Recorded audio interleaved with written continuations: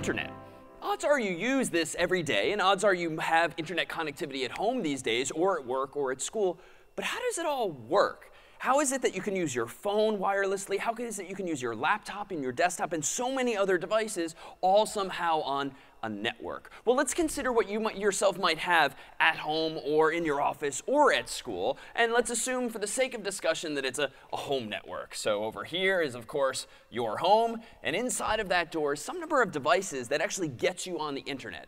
But what are those devices? Well, odds are inside of your home, for instance, you have a device that might be called a cable modem or a DSL modem or a Fios device these days. And that device is something you generally pay some number of dollars per month for because you're paying for an ISP, an internet service provider. So that device is somehow connected to the internet, which for our purposes right now, we'll just draw as a cloud. And that there is the internet. And that device comes from an internet service provider like Verizon or Comcast or any number of other providers. And somehow they themselves are on the internet.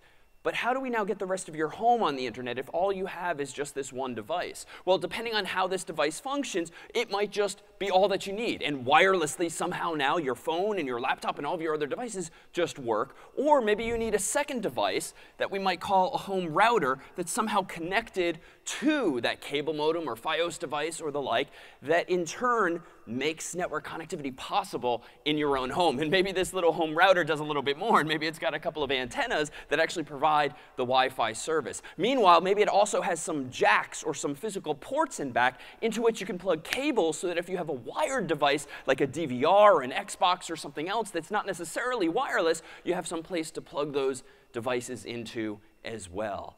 But this is so high level, and this is so poorly drawn. What is actually going on underneath the hood, so to speak, and how is it that bits, zeros and ones, can transmit themselves from my house to everywhere else in the world and back?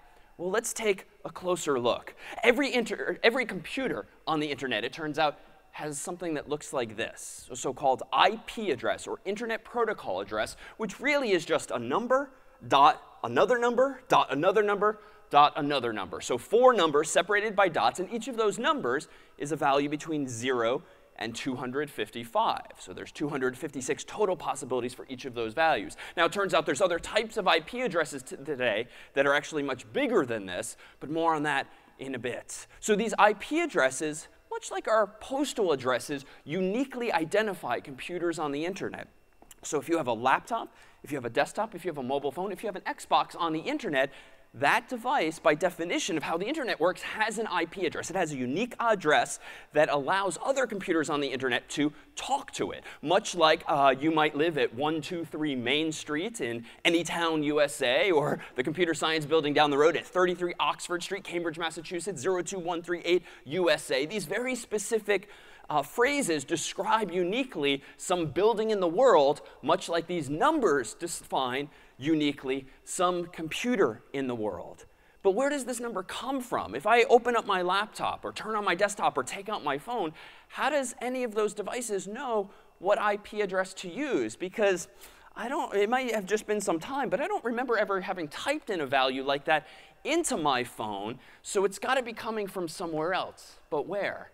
Well, this is one of the things you get from your internet service provider, or ISP. You get an IP address. And back in the day, not all that many years ago, there would actually be a technician that would probably come to your house or your home or business and actually configure your computers to use this numeric address. But these days, software is a bit fancier. There's actually something called DHCP, Dynamic Host Configuration Protocol, which is software that ISPs, internet service providers, run and really provide to you that allow your Mac or your PC or your iPhone or Android device to say upon turning on, hello world, I need a unique address. And that DHCP server responds to those open-ended questions with a specific IP address that the internet service provider controls and has allocated specifically for your home. Well, that's all fine and good, but if my ISP is only providing me with one such address, how is it that I can have multiple devices at home on the internet at the same time? A whole family, indeed, could be on the internet simultaneously. And yet, if that means 4 separate or 5 or more separate devices, gosh, that means that somehow each of those devices needs its own IP address. So where do those come from? Well, those two come from DHCP, but not necessarily from your ISP, your internet service provider. Those additional IP addresses, odds are, come from a device in your very home. That home router to which I alluded earlier, that's probably connected to your cable modem or your Fios device. It's this home router that might have those little antennas that itself also supports DHCP. So when you turn on your laptop, turn on your desktop, power up your Xbox, or take out your phone, and those devices say, hello world, I need an IP address, odds are it's this device within your home that's answering that question. But it's providing other answers as well. It's not just giving you an IP address. It's also telling you how to communicate, it turns out, with the rest of the world. Because indeed, when I type an address into a browser, it's not numeric last time I checked. Indeed, the last time I typed something into a browser, it was not something.something.something.something. It was like facebook.com or twitter.com or gmail.com or any number of other domain names. Because indeed, recall that most any website, certainly these days, that you'd visit has a domain name. It's something.com or something.edu or any number of other top-level domains, or TLDs. So we humans are much better at remembering, I would think, words or phrases like .com and .edu than we are arbitrary numeric addresses like 1.2.3.4 or 5.6.7 or 8, or completely arbitrary numbers that aren't even so simple to remember as those. So how is it that when I type in facebook.com or google.com, my computer knows how to find that computer in the world if in the world there are computers with just these IP addresses? Well, it turns out that computers not only have IP addresses that they get from DHCP servers, they also have what are called DNS servers. And indeed, DHCP provides us with access to exactly that as well. So in addition to having a DHCP server somewhere out there in the world from your ISP or maybe even your home, you also have DNS servers. And DNS servers are domain name system servers. And their sole purpose in life, really, is to convert domain names like facebook.com and gmail.com to corresponding IP addresses. And these DNS servers, therefore, can help our computers talk to computers that by definition have IP addresses, but that we humans would never know if someone didn't tell us. So there's already so many acronyms piling up here. Just to recap, every computer has an IP address. That IP address typically comes from a special server called a DHCP server that lives within your ISP, internet service provider, whoever that is, or maybe even within your own home. More on that in a bit. And meanwhile, there's also DNS servers in the world, also controlled by your ISP, that convert domain names to IP addresses so that when you actually try to go to facebook.com, your computer, Mac, PC, iPhone, Android, whatever, knows what the actual IP address is. So why is that? Why does that matter? Well, it turns out that the way computers intercommunicate on the internet is by sending packets to one another, or sort of virtual envelopes. So much like you might, or much like you might have in the past, sent someone a physical letter, a handwritten letter inside an envelope with an address on the front and probably even a stamp, so can computers communicate in very much the same way, but it's all digital. It's all zeros and ones. So what do these envelopes look like? What do these packets look like? Well, why don't we go ahead and construct something a little more physical? All right, so I really like cats, and I want to find myself a cat on the internet. And so I'm going to send a request to someone, a server, in fact, maybe someone like Google. And I'm going to say, literally, get me a cat.jpg, where JPEG is a common file format for cats. So this is the message I want to send to some server. Of course, it doesn't have any information on it, so who is actually going to field this? Well, I also have to go ahead and put it in an envelope. So I might go ahead and do this. Put this message here in an envelope. And in just a moment, I'll make the envelope and message disappear. No, we'll now go ahead and address the envelope to the destination. So as a destination on the internet, this server is going to have its own IP address. And little old me, as a computer on the internet, laptop, desktop, phone, or whatnot, I too am going to have an IP address. And so what I'm going to go ahead and do is put my IP address in the top left corner.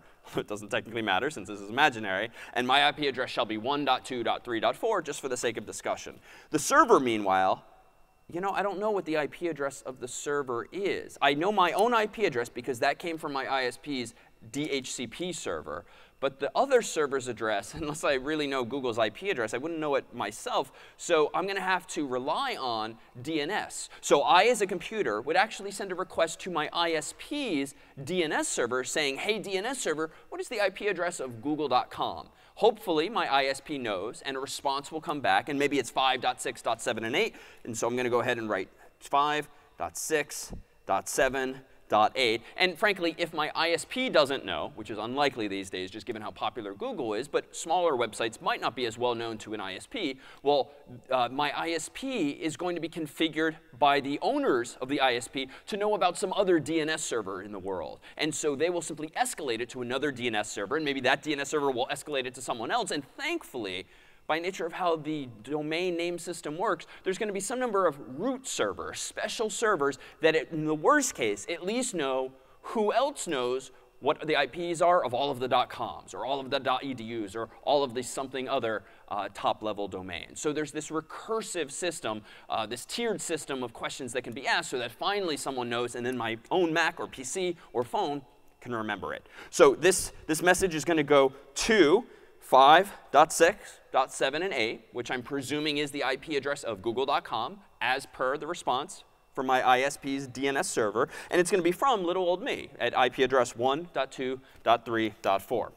So I'm going to go ahead and seal this. All right, and I'm going to hand it off on the internet. Now, where does it go? More on that in just a moment. But some number of seconds, or hopefully some number of milliseconds later, I'm going to get back a response. And indeed, I'm going to get back, of course, a cat, this here happy cat. But it's not going to be as simple as just being handed a cat off the internet. This cat, too, meanwhile, is going to be in one or more envelopes. That is to say, Google's own server is going to put this cat into an envelope, but maybe Google, when trying to do that, maybe it doesn't quite fit. And frankly, maybe this image is so big that it would just be rude to other customers to cram this whole big image of a cat into just one envelope, thereby blocking other customers' data from potentially getting to them as quickly. And so what Google might actually do, and this is very common, is divide the cat into fragments. So hang in there, little guy. But we might chop up this larger image into 4 or so smaller fragments so that now these are much more reasonably sized. And what Google can do is put one of these into one envelope, can put another of these into another envelope. And then, of course, if there's 4 fragments in total, we can put like the third in this envelope. And then we can go ahead and put the fourth in a fourth and final envelope. Now, of course, I'm going to have to write some information on each of these 4 envelopes. So what goes on the outside here? Well, previously, my IP address was 1.2.3.4, and Google's was 5.6.7 and 8. If they're responding to my original request with this response, those numbers are going to have to be reversed so that this packet is going to be coming from Google at 5.6.7.8, and it's going to be going to me, which is 1.2.3.4. And they're going to go ahead and put that same information on every one of these envelopes. But that's not quite enough, it turns out. It's not quite enough for them to just put my address on these envelopes because there's 4 of these packets. And so you know what? They're going to have to provide another clue. They're going to have to tell me how many total packets there are in the response. So I'm going to put 1 of 4. And this one will be 2 of 4. This one will be 3 of 4. And this, of course, will be 4 of 4. So what Google has put on each of their envelopes now looks a little something like this. To 1.2.3.4, which is me. From them, 5.6.7.8. And per this mark down here, this is packet number 1 of 4. So this is to say that IP goes beyond addresses. IP, Internet Protocol, is really a set of conventions. It's a set of rules that computers and servers are supposed to follow so that when they intercommunicate, one knows what to expect from the other, and the other knows how to respond to the first. And so this support for fragmentation is also part of this feature of IP. Now, what is the benefit of this? Well, this way, if I now get, as little old me off the internet, packet 2 of 4. It's a little strange that it's out of order. Packet 3 of 4 and packet 4 of 4, but I don't seem to have actually received packet 1 of 4, I can logically infer from the packets I did get which of them I'm missing. But IP, Internet Protocol alone, says nothing about what I should do as a computer in that situation. So it turns out that computers actually use not just IP, Internet Protocol, but another protocol, another standard called TCP. And in fact, these are so commonly used together that you might have heard or read at some point of something called TCP/IP, or TCP/IP, which is just Transmission Control Protocol / Internet Protocol, which just refers to the combination of these two protocols in order to transmit data on the internet. Now, among the roles that IP plays is to support addressing and fragmentation and a bunch of other things too. And among the roles that TCP plays is to ensure that packets can get to their destination. And in fact, TCP supports something called sequence numbers, in addition to any fragment identifiers, that also allow us to ensure that data gets to its intended destination. And so upon receiving just 3 of these packets, clearly missing a 4th, what a computer can do is say, hey, Google, I need you to resend 1 or more packets because I know I'm missing them, because they haven't been properly acknowledged. And so, thankfully, Google has retransmitted to me this packet, and so now I have all 4. And I can, of course, on my end, reassemble, albeit with some virtual tape, the cat in its final form, which is going to look like, if all of the packets indeed came through, the cat in question. And because, of course, these are all just bits, all just zeros and ones, they can certainly be stitched back together so that we never actually know that this splitting happened. So turns out TCP does something a little more. Because what if my original request to Google went to a server that does multiple things? Like Google.com is obviously a website. They have search results, they have email, they have calendars, and so much more. But they also have email servers, right? Gmail itself, not to mention their own employees' emails. And they probably have chat servers or video conferencing servers like Google Hangouts and the like. So when I originally sent a packet to Google.com, you know, it probably needed a little more information than I gave it. It probably wasn't sufficient for that original message for me, getcat.jpg, to contain only Google's IP address, which again was 5.6.7.8, and my own from address, which was again 1.2.3.4. I, just for thoroughness, could on this envelope say 1 of 1, because it's a pretty small request to just say getcat.jpg.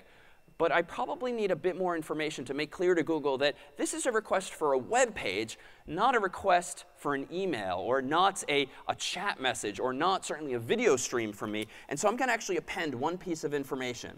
I'm going to put literally a colon after Google's IP address, and I'm going to go ahead and say 80, the number 80. So it turns out that per TCP, the world has standardized on certain numbers that represent different services that servers might provide. 80 means HTTP, Hypertext Transfer Protocol. And that's just the language that web servers speak. And it's the language that I've been speaking inside of these envelopes. So that little message I wrote a moment ago, getcat.jpg, that was an HTTP message. And this cat that came back in several parts, that together was an HTTP response. And so by clarifying on the envelope, this message is meant specifically for port 80. That is the service known as HTTP. Google's physical servers know we should hand this packet and any others to our web server, not to our email server or chat server or video server or the like. And it might not actually be 80. In fact, odds are these days Google, like many websites, is using SSL or HTTPS, a secure connection. And that actually happens to use a different number than 80, technically 443. You don't tend to see either of these numbers because they're just assumed to be the defaults in modern web browsers. But they are there underneath the hood. They are there on the virtual envelopes. Turns out there's other numbers too. Email tends to use 25. TCP port 25 and a few others. FTP, File Transfer Protocol, and many other protocols all have their own numeric port identifiers. And indeed, that's all this number is. Whether it's 8443 or something else, it's a so-called port number. So this then is a more representative picture of what it is that's going across the internet and coming back to me. This is more of the information, though not all of it, that's going back and forth across the wires or wirelessly. So these things, protocols, IP is Internet Protocol, TCP is Transmission Control Protocol. What is a protocol? Well, again, it's just kind of a set of standards, a set of rules. And in fact, we humans have protocols. And some of them, if you stop to think about it, are a little silly. Like in a lot of cultures, when you meet some other human for the first time, you do something kind of weird and you extend your hand to shake that person's hand, and then you just do this up-down thing for like a second or two, sometimes longer, awkwardly, and that somehow completes the transaction.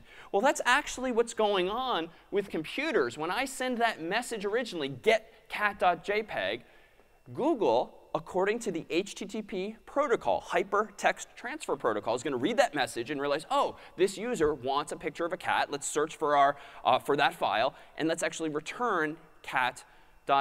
And I'm simplifying the format of the message, because when you're actually searching for results, the message actually looks a little more complicated than that. But we're assuming we're just getting a very specific cat from this server. And according to HTTP, Google's web server, because it supports that protocol, it speaks that protocol, it speaks human, just like I and my colleagues do, it knows to respond with one or more envelopes of its own containing that cat.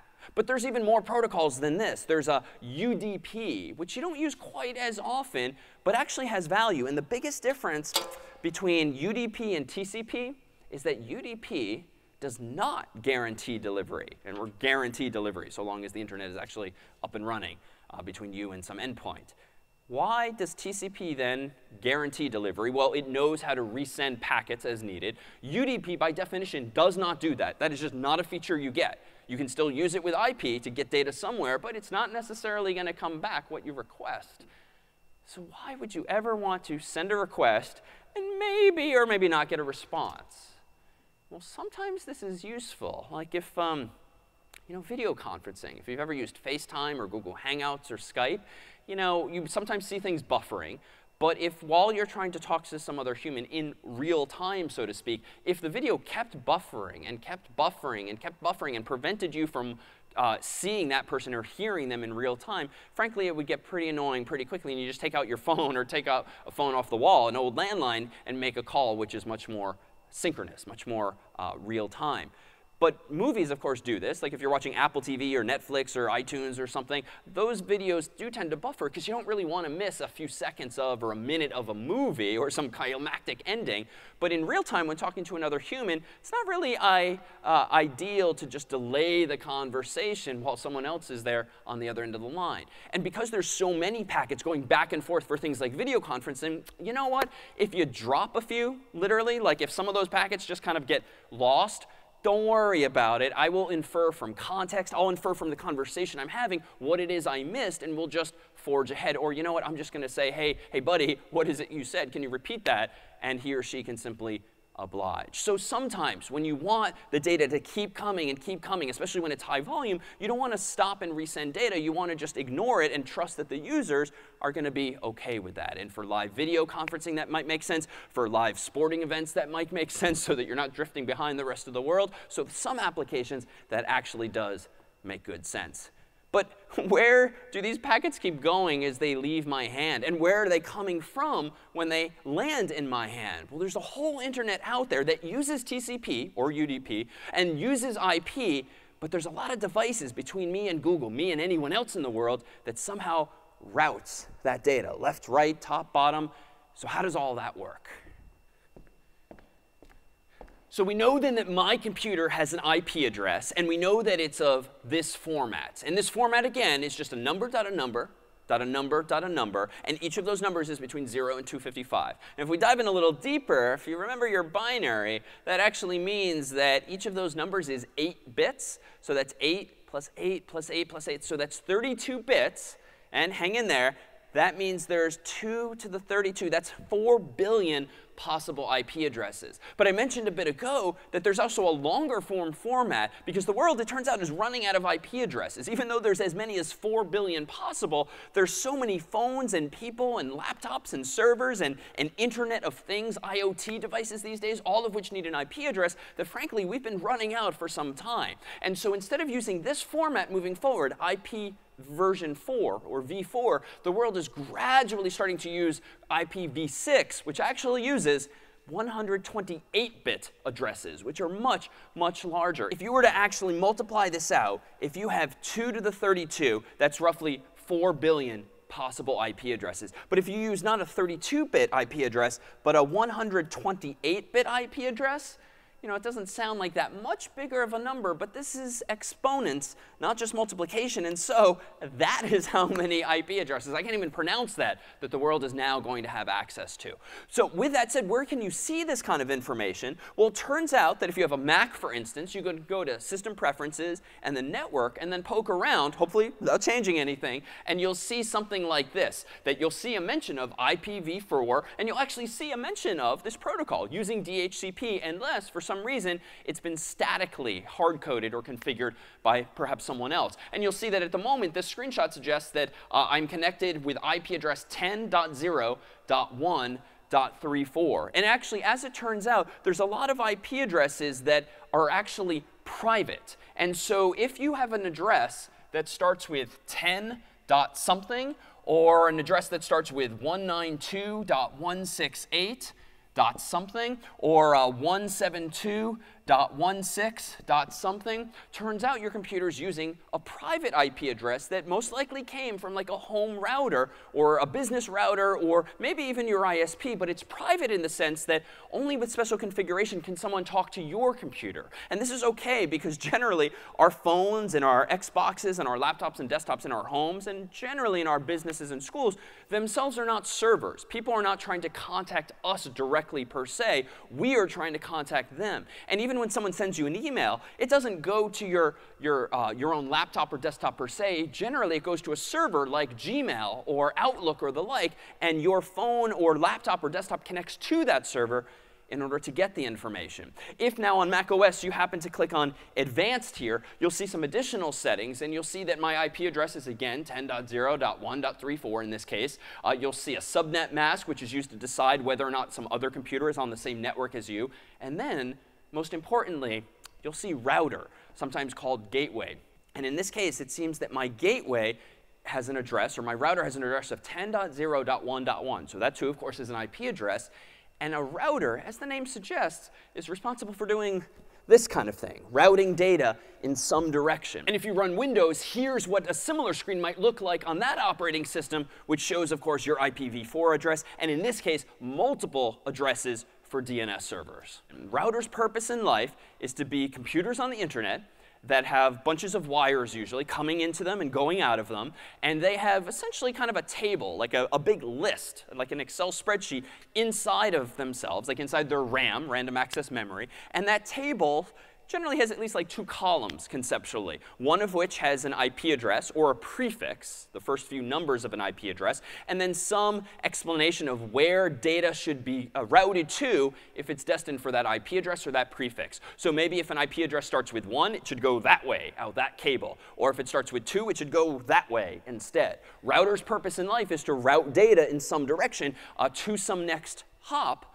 or that is to say, to some next router. And so this means that this Mac here with IP address 10.0.1.34 is pre-configured by DHCP, which again came from my ISP or from my university or company, is going to go to either local computers on the internet, if I happen to be talking to another Mac or PC, maybe to transfer a file just a few feet or somewhere else on campus or in the office. But if it's destined for somewhere in the outside world, like google.com, well, that's where the router comes in, because router's purpose in life is to get data toward another destination. And my little old laptop, frankly, doesn't know where in the world google.com is, but maybe this router does, because that's its purpose in life. And frankly, if that router doesn't know, no big deal. There's other routers in the world, and so long as that router can route data to some other server, well, then hopefully that other router can get data closer to its destination. And hopefully, indeed, within some number of hops, some number of steps, transmissions of packets from one router to another, the data will reach its destination. And frankly, generally speaking, data will reach its destination within 30 or fewer such hops. There will be 30 or fewer routers between me and some destination, because humans and software have gotten really good at configuring the internet dynamically so that data can route across continents, across countries, across oceans even, in order to get from one place to another. So if this then is little old me on my laptop here, and I want to talk to Google.com, which of course is a big company over here, inside of whose door is a whole bunch of servers, well, between us is the internet. And somehow we're both connected. And somehow or other, data is going across the internet from me to Google. And that's because inside of this internet, there's a whole bunch of routers, which I'll draw here as dots. And each of these routers is controlled by other big internet service providers, big companies, maybe even big universities.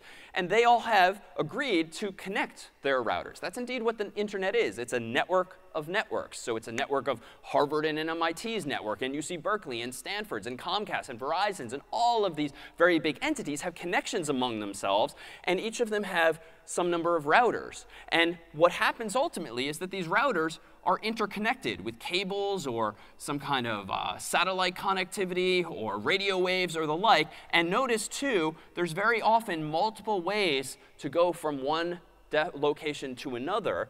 And indeed, there might be multiple ways to reach your destination depending on which path you take. And this is a feature. The internet, of course, has its origins in US military design. And among the goals was to have some resilience against downtime. If one or more cities or one or more routers went down for whatever reason, one of the design principles of the internet was to be able to route around that issue. And so it stands to reason that it's a good thing if data can flow from one point to another, but following different intermediate stops. Which is to say, when Google sent that cat over the internet back to me, that cat's 4 parts might have gone in 4 different directions, but somehow all made their way back to me because the routers know how to get data to me again, based on that envelope, based on that IP address. But they might take different paths just because. Now, what does that mean? Well, sometimes the internet gets busy. Routers get busy. They get overloaded with lots of packets. And so sometimes routers have to say, go this way instead. Or sometimes things are just so busy that the router just gets overwhelmed. And it has to literally, but slowly, drop packets on the floor, so to speak, deleting the packets without ever delivering them, at which point, hopefully, if the users are using TCP, their computers will retransmit that data, so it's not actually a problem. And all of this is happening so quickly that you never really notice some of these delays or some of these reroutings. And so here might be the several paths that data takes to get from me to Google.com and maybe a different path back. And each of these represents a hop, and each of these takes some amount of time. So how much time does it take for data to go across the internet? Well, let's take a look.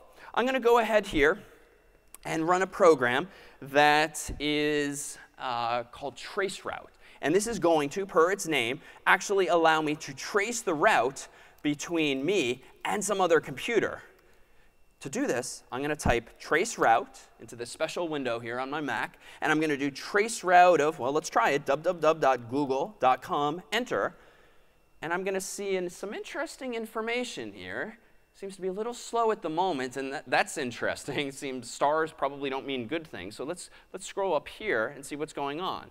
I'm tracing the route to www.google.com, and it turns out, parenthetically, that is in fact Google's IP address, at least at this moment in time here on campus, 4.53.56.109. So it's not, as it turns out, 5.6.7 and 8.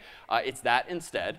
And each of these rows of output, 1, 2, 3, 4, 5, 6, represent a router between me and Google.com. So what traceroute does is it sends a message to the first router, then a message essentially to the second router, then the third router, then the fourth router, and it asks it, one, for its IP address, or it figures it out, or its name. In fact, notice that some of these routers seem to have somewhat cryptic but English-like names. And it also tells me, traceroute, how many milliseconds it took for the data to get from me to that destination. And look how fast this is. I don't know exactly where all these routers are, but all of these numbers are super small, 3 milliseconds, just to get from one point, my computer, to another router.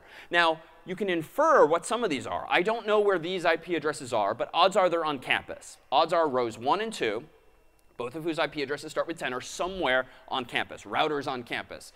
Step 3, I'm very confident that it is one of Harvard's routers because it's called Core GW, which I just know by convention means Core Gateway or Core Router. And it belongs to the Faculty of Arts and Sciences on Harvard's network. Then there's another one also called Core Gateway, which is probably somewhere slightly different on campus. Maybe not the Faculty of Arts and Sciences, but on the core Harvard network. And then it gets a little more interesting. Then apparently it gets handed off to a bear on rows 5 and 6, or 2 routers whose names have the word bear in it for some reason. But odds are they're indeed in Boston, which is not too far here from Harvard, on level 3's network, which is a very big common ISP, Internet Service Provider, level 3. Now thereafter, for whatever reason, the routers between me and Google are not responding to this inquiry. And that's fine. They might just be configured to ignore this type of request. But it's not all that enlightening. I just know that it's taking more steps to actually reach google.com because their servers are beyond that 6th router. So let's try another destination. When in doubt, let's just try again.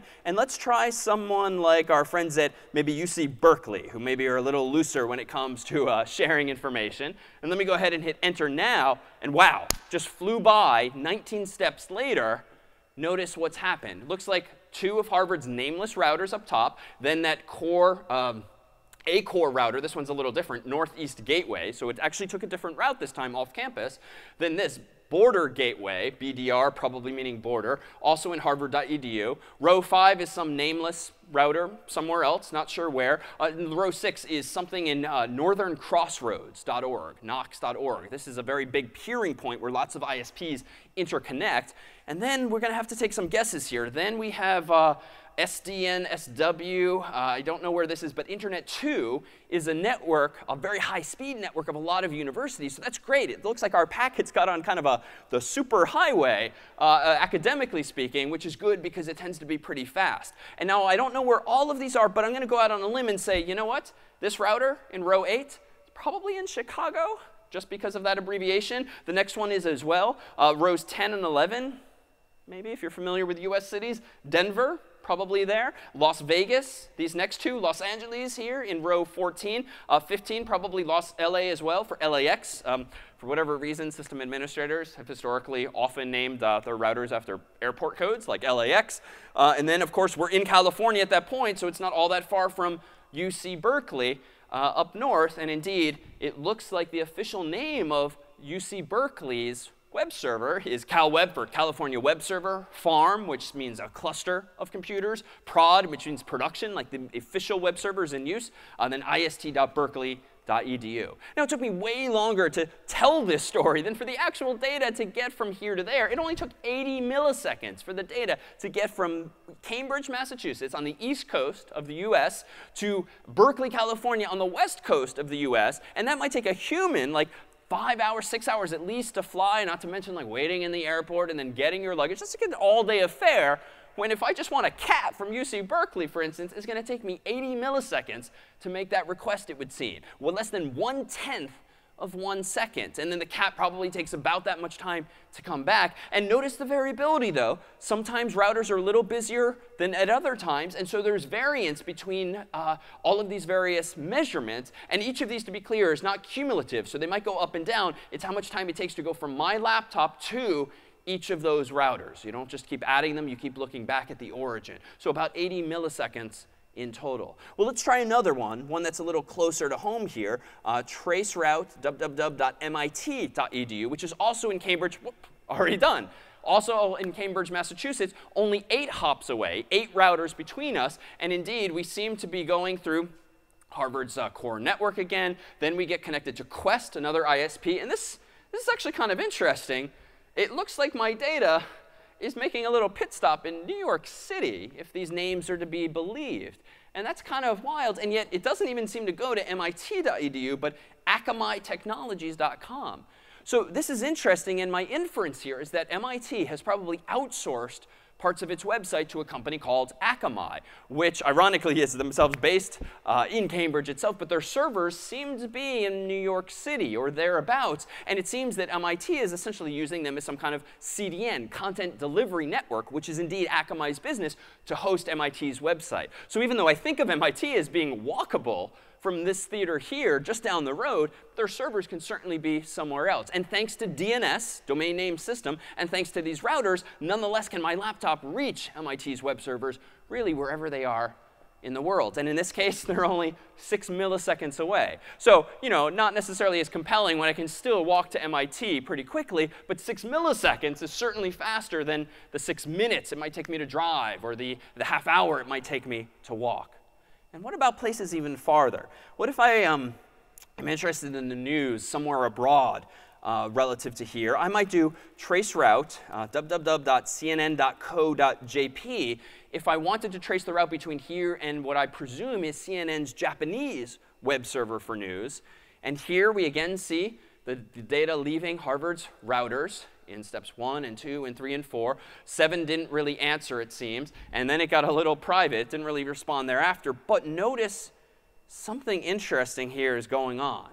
Somewhere among these first few steps, I'm going through Internet 2, which is encouraging because that's a fast connection typically. Then a nameless router, step 7. Can't quite make sense of all of these, but maybe SEA is Seattle, if those airport codes are to be believed. And then, wow, notice this gap. We're starting at like less than 1 millisecond, less than 1 millisecond, 1 millisecond, 20 milliseconds, then 85, then 106, then like 193. From 213, 191. That's a big jump. And it doesn't seem to just be a bit of variance. It doesn't look like just the routers are busy. It seems to persist, because getting to each subsequent router takes about the same amount of time. Why is my connection so much slower all of a sudden? Why is it taking so long between steps 9 and 10? Well, Seattle, where is that? That happens to be on the the far west coast of the US. And maybe Osaka, Japan is right there across what?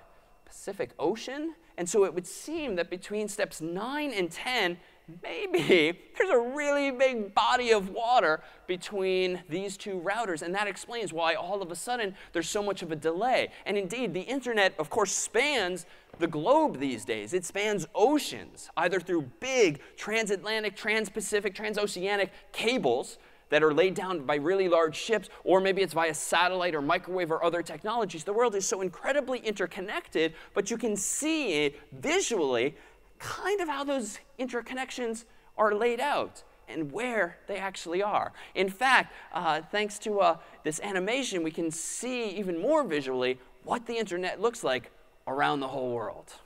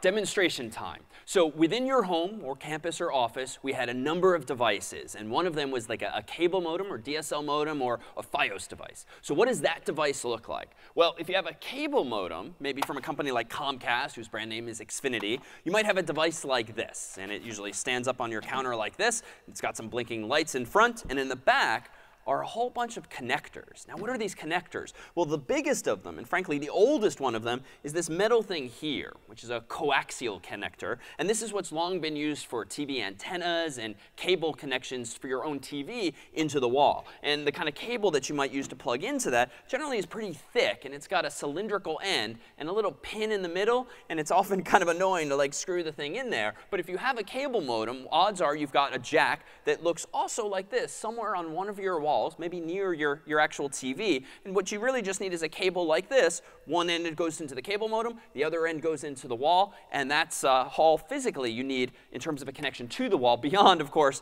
the power cable, which would plug into down here. And those are going to vary based on the model. But there's some interesting ports up top here, too. There's some phone jacks, it seems, because it turns out that a lot of internet service providers these days, especially those who have digital support for not just internet services, but also TV and phone, you can actually plug 1 or 2 landline telephones in here and get telephone service. And then below that are 4 jacks that look pretty similar, but they're actually a bit wider, a bit fatter. And so these phone jacks, if you never knew, are called RJ11 connectors, and that is what historically you would plug into the wall of your home, or now the back of this device. And these other bigger ones are RJ45 jacks, into which you plug generally Ethernet cables, which is the name given to network cables. So if back in the day you had a phone with one of these things on the wall, you would have one of these RJ11 connectors, super small, and you'd plug that into your phone and then into the wall or the back of this device. Meanwhile, though, you might have a Ethernet cable, which is a little wider. So whereas the phone connector might look like this, the Ethernet connector is going to look like that. And you can probably tell here just how much bigger one is than the other. And so inside of those cables are just a whole bunch of wires that actually allow the electricity to flow, the electrons traveling across some copper wires from this device into the wall. And from there, Comcast or Time Warner or whoever your internet service provider takes care of the technology there on out. But what you can plug into this device via those cables, not the phone cables, but the Ethernet cables, is your desktop computer or your Xbox or some other devices that use wired internet.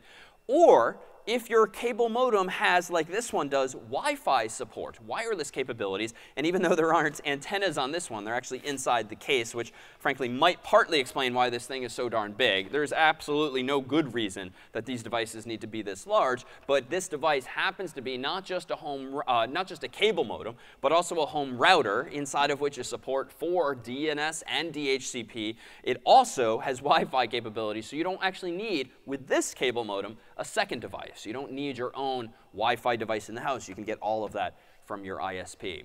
Now, if you have Fios, another technology that's in some cities here and abroad, you might have a device that looks pretty similar. This one, frankly, looks a little more elegant, and it probably has very similar jacks on the back. Some kind of coaxial connector that goes into the wall, and from there, Verizon or whoever your provider is might take it from there, Frontier in this case. And then you might, again, have some RJ45 jacks that allow you to connect devices in your home to this very device.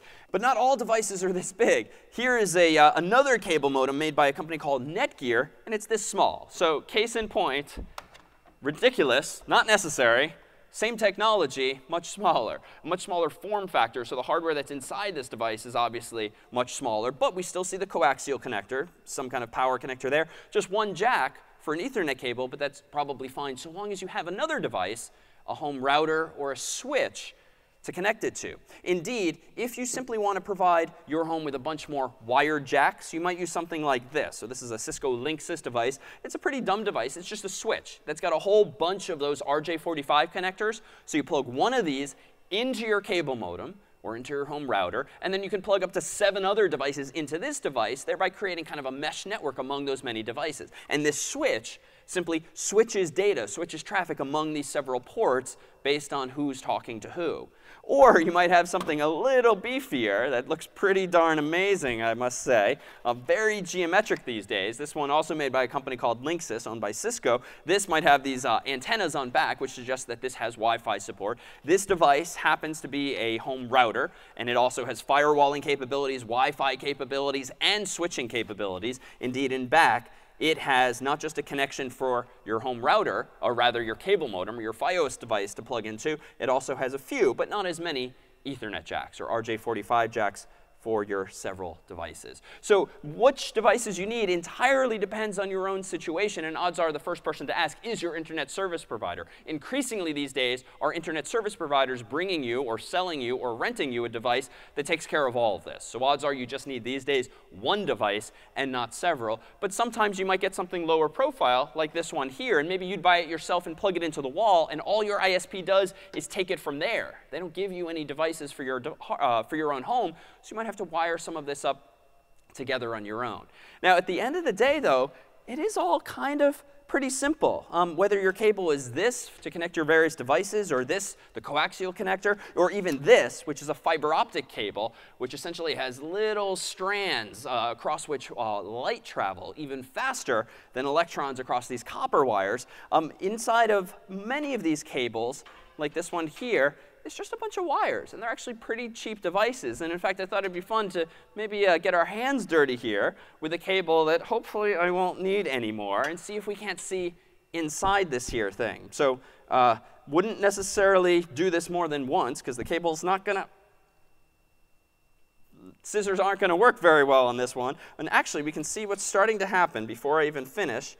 Notice that as I pull back the blue part of the cable, which is really just a rubbery sheath, you can see that there's like 8 different wires in there, 2 of which I've cut. So hopefully those were the bomb diffusing wires I cut. And if we just keep pulling, you can see a lot of the wires inside. And these wires all are different colors. Some of them are striped, some of them are solid, some of them have been cut so they're shorter than others. And so long as the right colors on this end line up with the right colors on this end, your 2 devices will be able to talk, because some of these wires are used for transmission, some of them are used for receiving, some of them might not technically be used at all. They're really used for insulation and cancellation of what might otherwise be interference. So inside of here is pretty simple technology. And much like we've seen in other contexts, there's just this layering and layering and layering of complexity, so that at the end of the day, this is what's carrying your data. But there's just so much software and so many interesting advanced ideas on top of it, all of which ultimately make the internet work. Now, how about some homework?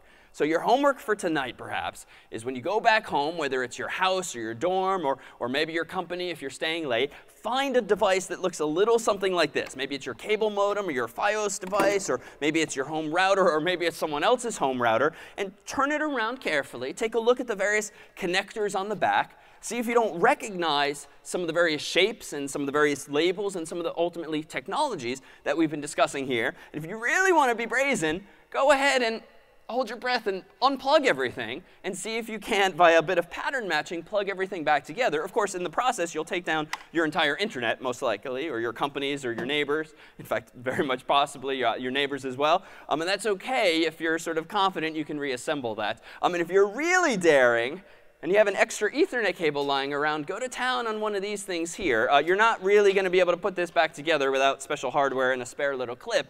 But that would be the extreme form of getting your hands dirty here with the internet.